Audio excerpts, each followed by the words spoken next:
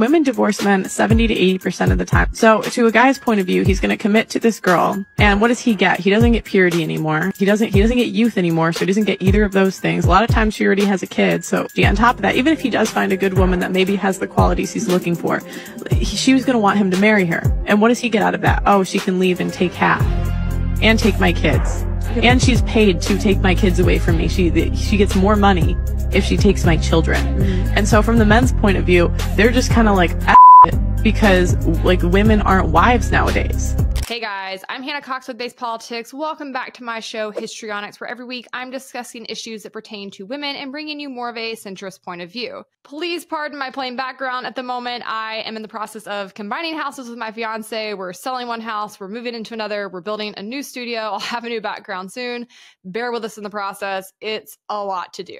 Quick reminder, if you like this episode, make sure you subscribe to the channel, leave me a like and a comment. As you can tell from my opening video, we are coming in hot today. I want to talk about divorce and answer the question, do women really win at divorce? Now, according to the red pill community, the men's rights movement, the men going their own way movement, the tradcon movement, the pickup artists, like honestly, I can't even keep track of all these little groups they have for themselves online.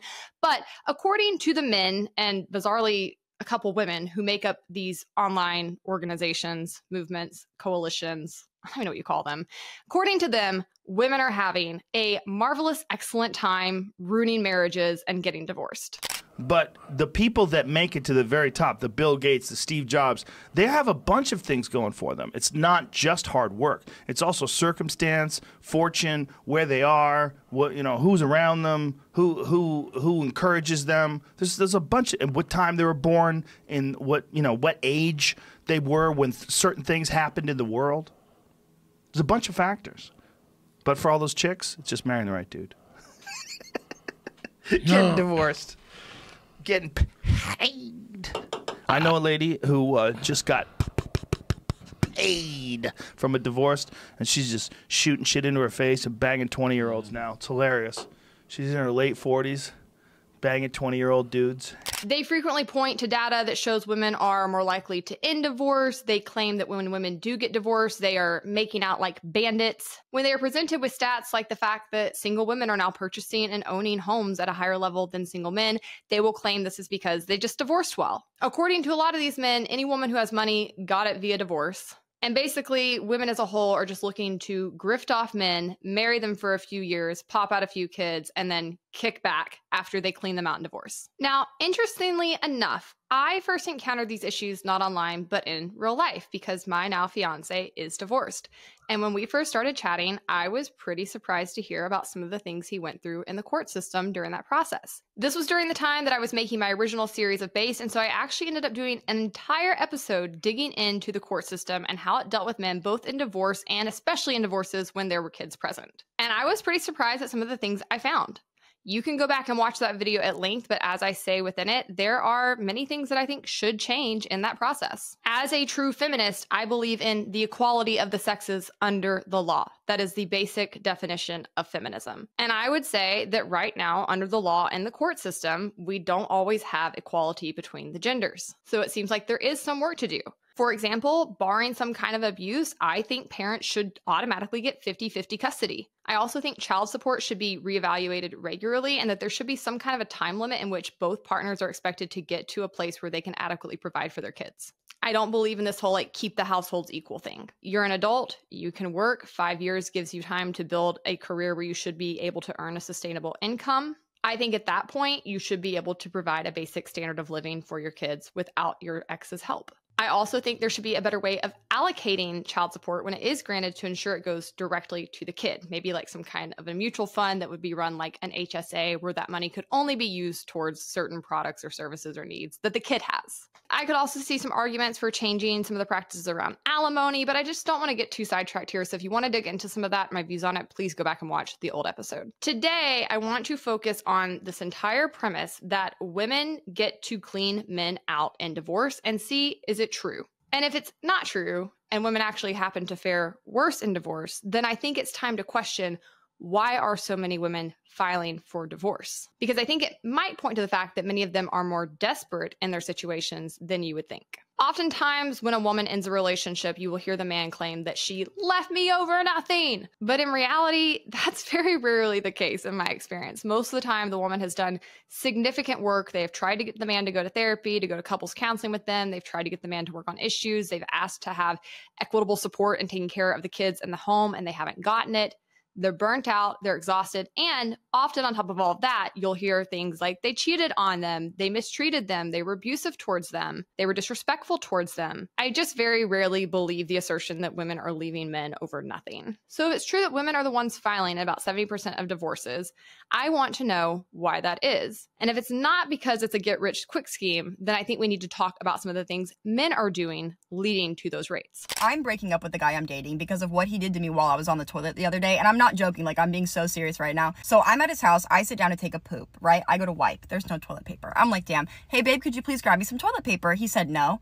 I already told you that bathroom's out of toilet paper, sorry. I'm like, oh yeah, I forgot you told me this bathroom's out of toilet paper. Regardless, could you please just run downstairs and grab me some real fast? He said no. I already told you, like, you're gonna have to figure it out. Like, I told you already. So with shit in my ass, I explained to him how he's my only option. I can't walk downstairs and get the toilet paper. He's gonna have to go down and get it for me. He just is refusing. He says no. And then he asks me, did you go number 1 or number 2? Because if you just peed, you can use the towel right there to wipe. I said, there's actually no fucking world where I will be using our bath towel to wipe my ass. No. Absolutely not. And I actually can't believe you just said that to me. Like, I really can't believe that. And then he starts ignoring me. Like, I'm like, hey, please, please. He's just not responding. Like, he's just ignoring me. I hear his phone, like, scrolling through fucking videos.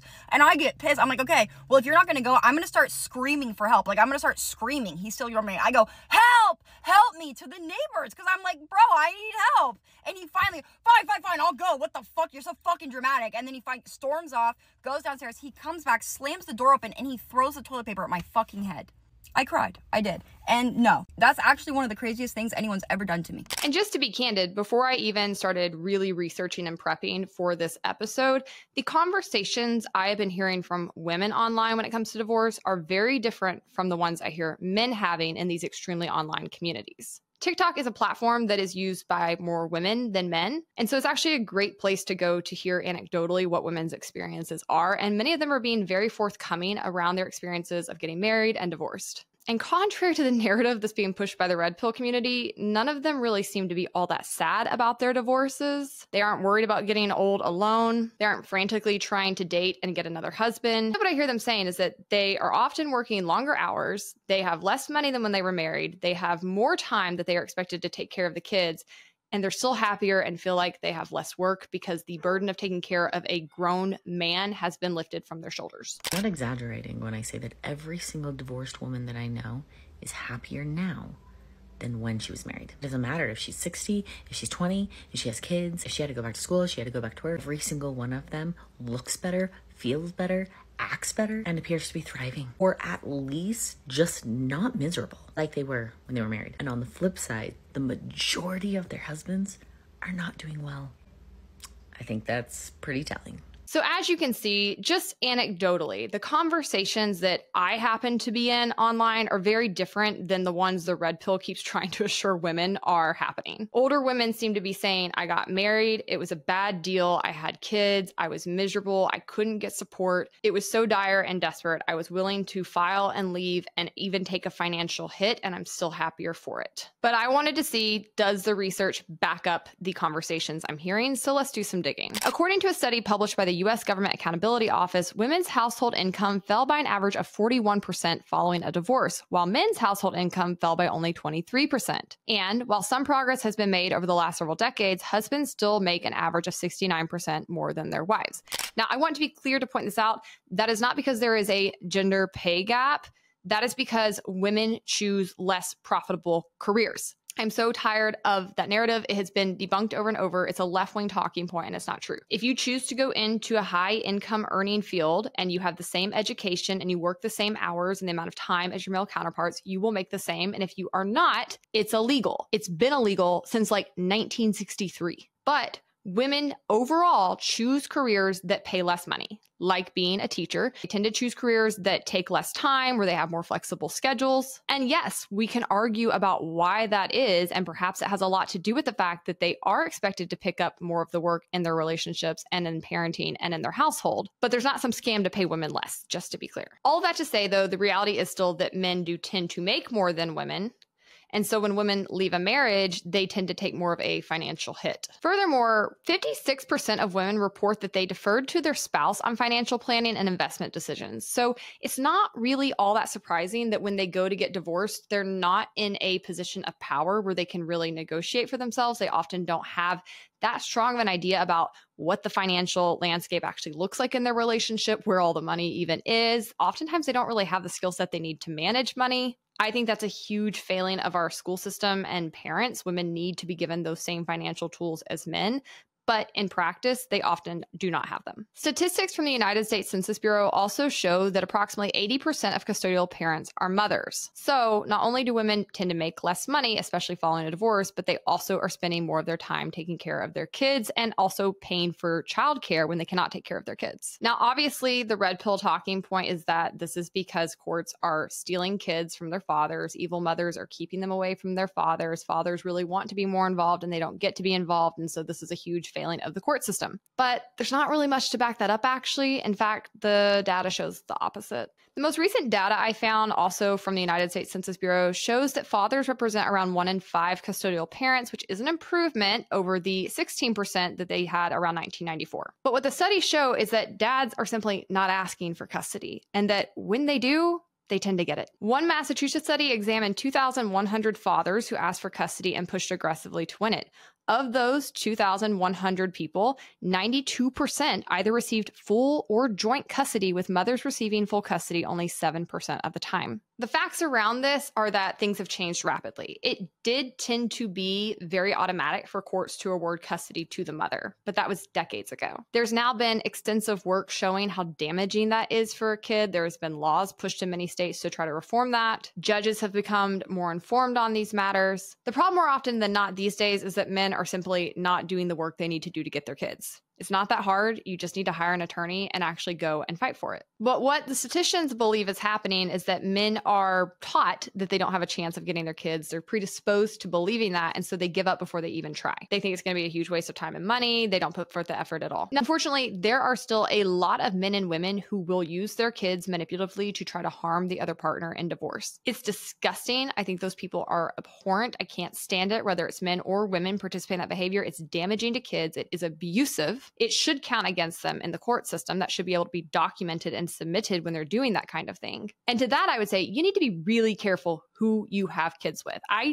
If there is one thing that I think parents undersell, man, I don't know. To daughters, I feel like we do a pretty good job of scaring women into having kids with men who won't provide. And I think obviously women have like a little bit more of a biological evolutionary instinct to care about those things because they obviously have to put their bodies through the process of having kids. And so they're less likely to have kids with a deadbeat or somebody who's not going to be a good father, not have good character, not participate in the kids' lives. But obviously there are still a lot of women who do procreate with abusive assholes. But what I don't think we do a good job of is teaching men to avoid procreating with crazy. You see it all too often. Men oftentimes are valuing the wrong things in the women that they choose as partners and the women that they choose as mothers, and boy, do they pay for it in the long run. And I gotta say, I'm not going to feel bad for these red pill guys when it comes for them, because when all you care about is how young a woman is, how hot she is, you don't want a woman who has a job, you don't want a woman who has an education, you don't want a girl boss. Guess what you get? Women with low quality values, women with no work ethic, women with no ambition, women who don't have a lot of wisdom or intelligence, and women who will then use you and screw you over one day. And guess what? When you have kids with somebody, it's a lot easier for them to do that. There's only so much a person can do to you in a typical divorce, but when there's kids involved, they've got you for 18 years. So yes, things can go very awry if you do have kids with a bad person and you end up in these situations. And there are things that we can and should be doing to ensure that they are more fair. But as a whole, men can get custody of their kids most of the time if they try. And more often than not, it's that they're not trying to. And that's a whole other conversation. Now, another thing that often gets brought up in these discussions is around the child support allocations that happen once custody is decided. Obviously, typically, since more women are getting custody of their kids, the father is then expected to pay. One thing that would alleviate this problem for a lot of men is if they fought for 50-50 of their kids in the first place. If you don't want to pay child support, show up and take care of your kid 50% of the time. And while I did mention that I do think many of the ways they calculate child support are unfair and that it shouldn't just be this like one-time verdict that then just lasts throughout the course of the rest of your working life until the kid's 18, the reality is, in about 45.6% of cases where child support is awarded to a woman, the man simply does not pay. And additionally, I've heard of very few cases where a man is being ordered to pay some crazy amount. Having a kid is expensive. Clothing a kid, paying for their transportation, paying for their other interests outside of school, vacations, technology, all of these things add up. If you didn't plan to have to pay for the kid, why did you have the kid? When you think about the fact that women are still 4 out of 5 custodial parents as of right now, and almost half of them are not getting the child support they were allocated, what that means is women are also having to pick up that tab, which is another factor that is making them far more likely to end up in poverty post-divorce rather than rolling in riches. I think what often happens is that we hear of these like outlier cases, right? You hear about a Bill Gates getting divorced and some crazy sum being allocated.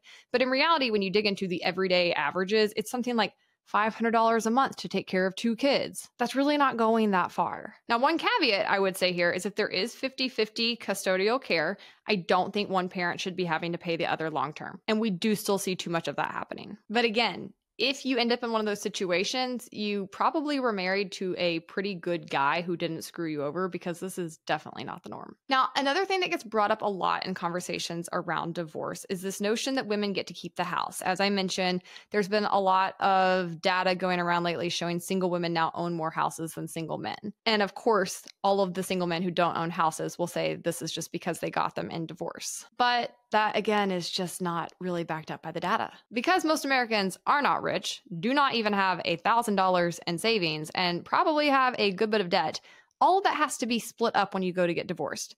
And because a home is typically the American family's largest asset, that means that home usually has to be sold in order to settle those debts and have anything left to split. Furthermore, when women do get to keep the house in a divorce, it often doesn't even go that well for them. Homes require a lot of maintenance and upkeep, and all of a sudden you have to pay all those bills by yourself when formerly you were doing it with 2 people and 2 incomes. So homes can become a real money pit, and many women would often be better off if they were to sell that house and downsize and put their money in better appreciating items like pension funds or retirement funds. Speaking of retirement, here's another area where women don't fare that well in divorce.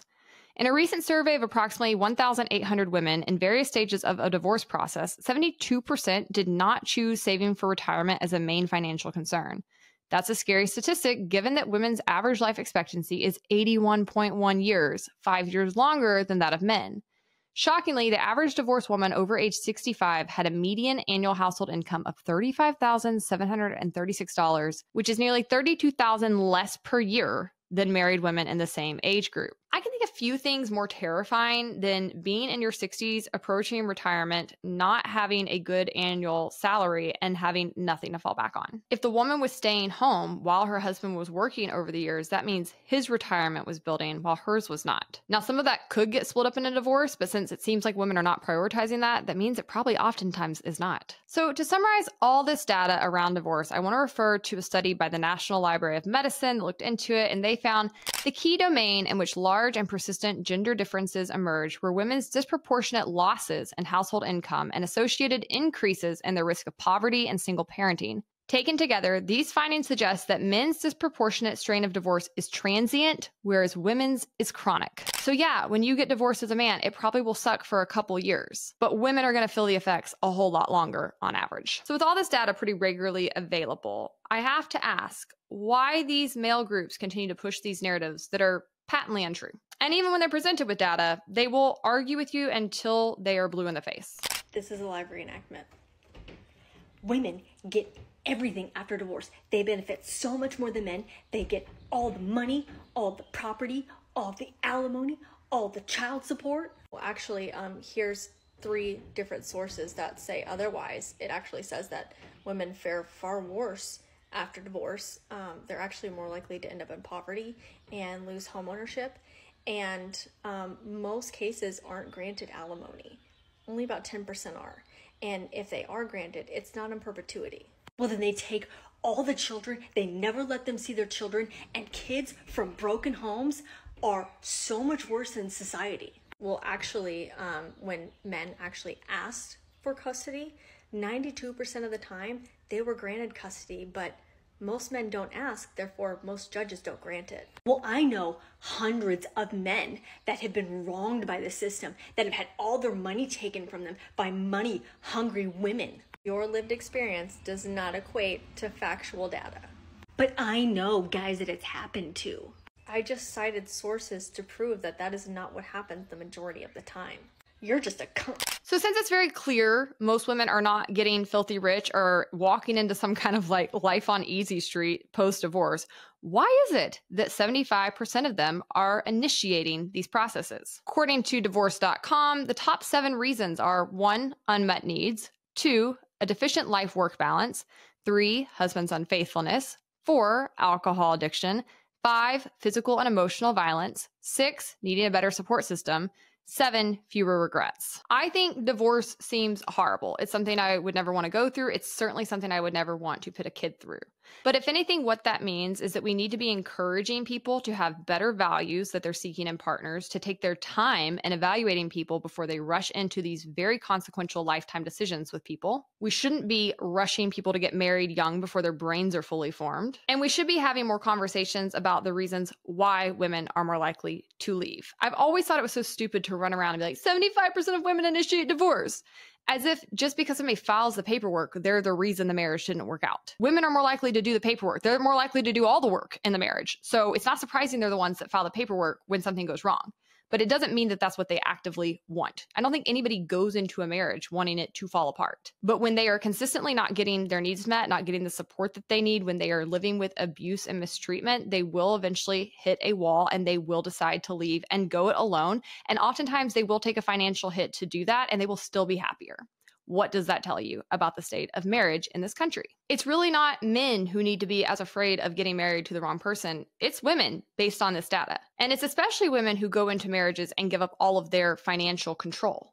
This whole push for women to be trad wives, I think, is very ill-fated, very misguided, and quite dangerous for women. It's also dangerous for men, to be honest. If you're really worried about like a woman like gold digging and cleaning you out one day, which, by the way, never have I met a single man who's worried about that has any gold. Like, I'm convinced there's not a single outlier. Rich men are not worried about this. It's only like poor men, but I digress. If you're really worried about that, one way to ensure it doesn't happen is for you both to work the entire time. Because if you're both working, you're both earning income, it is far less likely you're going to have to pay out alimony or child support or all these other factors that men are so consumed with in the red pill community. But for women, it is especially dangerous and I think, frankly, naive to put yourself in these situations. There are very good reasons that second wave feminists fought so hard for women to have the right to work, to open bank accounts, to have their own credit cards, to get their own business loans. I don't agree with much of where the third wave of feminism has gone, but the second wave, absolutely, in solidarity, lockstep. And honestly, it shows a shocking knowledge of history to believe otherwise, to think that 50, 60 years ago, women were just so happy and content not working and being in the home. People don't start revolutions when they're happy and comfortable. Get a grip. I actually saw an excellent thread from a woman named Dr. Laura Robinson on Twitter regarding this last night that I want to read to you. She said, one of my working theories for the emergence of the, quote, trad wife aesthetic is that it depends a lot on disconnection from women who were actually adults in the 1950s and 60s. I grew up in a lot of highly intergenerational spaces, and the idea that we'd lost some sort of golden age was just never available to me. Everyone was aware of women who had been homemakers and then dealt with spousal alcoholism, abuse, incestuous abuse of the children, infidelity, abandonment, etc. And when I look at statistics from that era, it seems like this wasn't unusual. But if you grow up far from your grandparents and aren't in intergenerational spaces at church, it's easy to grow up thinking that ads for Maytag washing machines depicted real life and don't realize that that's not how it worked. To add to this a little more, you can't explain any societal movement with all of a sudden people who were happy decided they didn't want to be happy anymore. That's not how things work. Second wave feminism was not the result of lots of happy women who had it all, deciding they couldn't take another minute of things being so rosy. Second wave feminism came from widespread female misery. So in light of that, I do want to appreciate the fact that women who are reacting against the way things are now are also unhappy. And men, they don't want to work as hard as they have to for so little. They don't want to be pulled apart between parenting and work. They don't want to have such a hard time finding someone they want to marry, etc. And I appreciate that. I think people are reacting against a real feeling that the way we live sucks and it isn't working. But you're not going to get that by making the mistakes we have already made. Feminism didn't cause this. Women before you fought to protect you from living their hell. Now you have to do something scarier.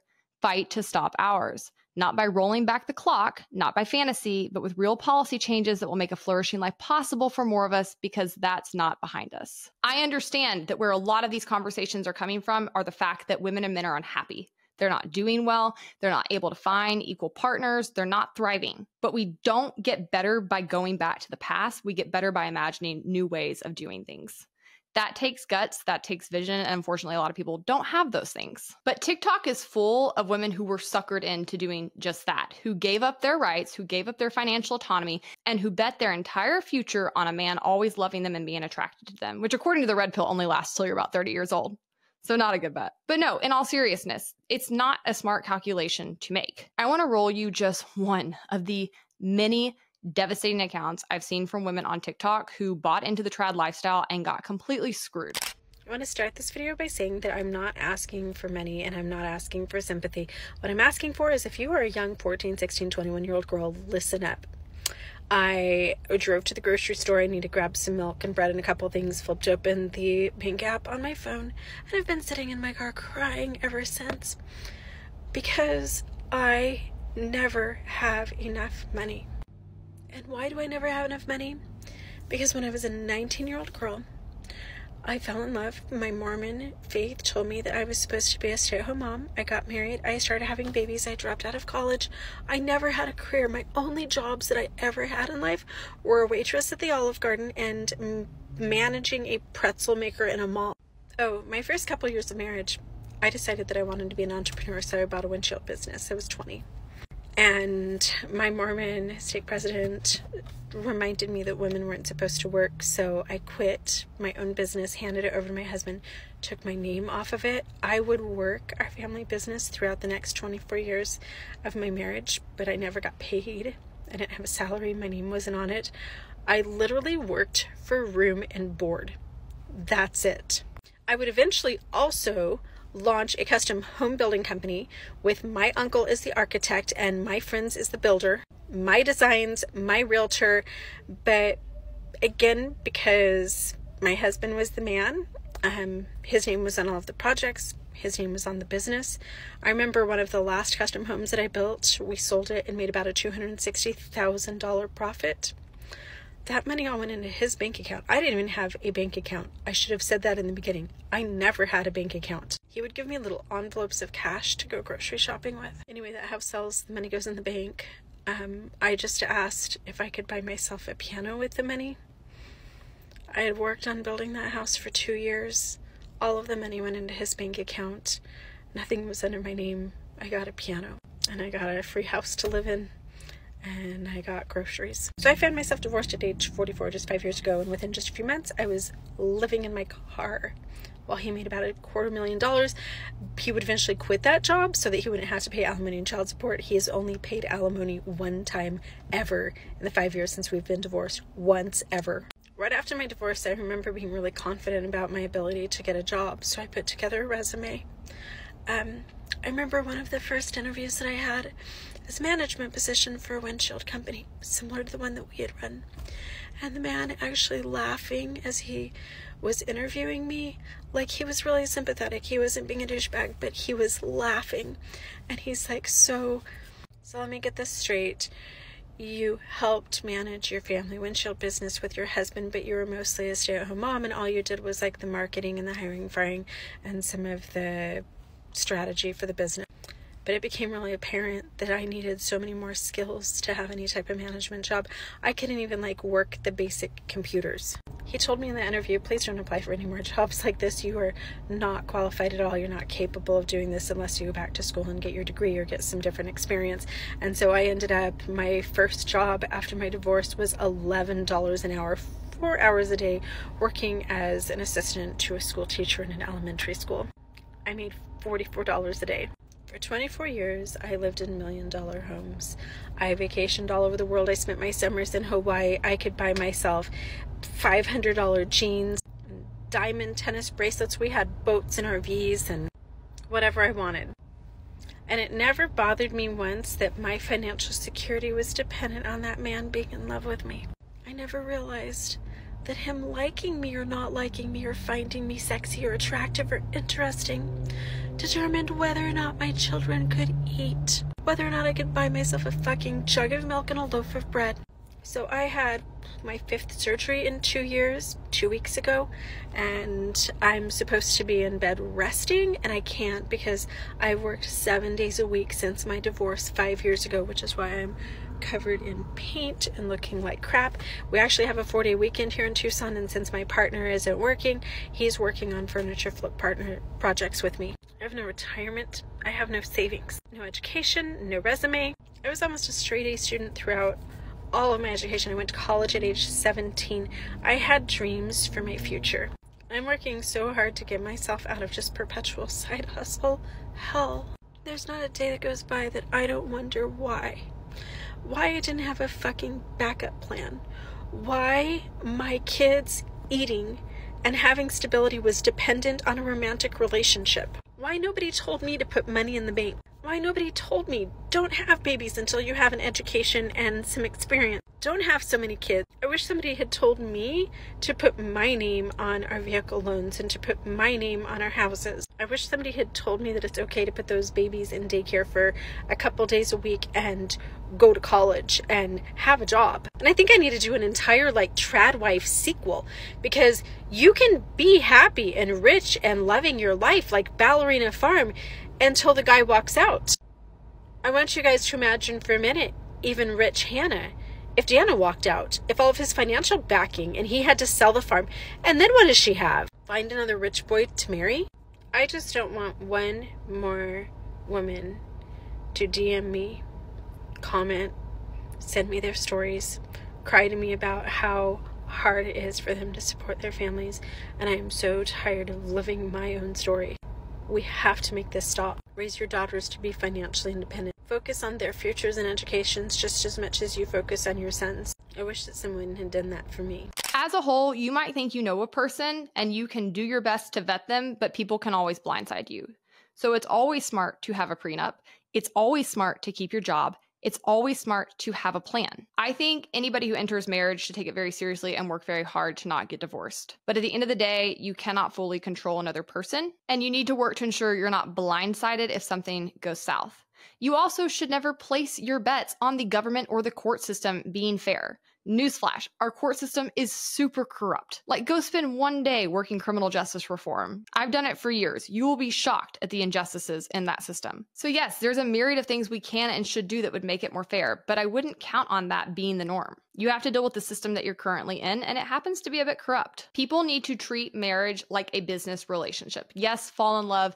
Yes, have romance. But at the end of the day, when you enter a legal marriage, you are entering a contract, a business type relationship, a financial partnership, and you need to treat it like this. If you don't, and it comes crashing down on your head, you do still mostly have yourself to blame. But my final verdict when it comes to divorce is it seems like nobody's winning, especially not women, and they're certainly not getting rich in the process. All right, guys, that's a wrap. Leave me a like and a comment. Let me know your thoughts. Don't forget to subscribe to the channel, and I'll see you next week. If you like this episode, don't forget to check out others in my series, Histrionics, here, and you can watch my other weekly show, Hannah Explains It All, here.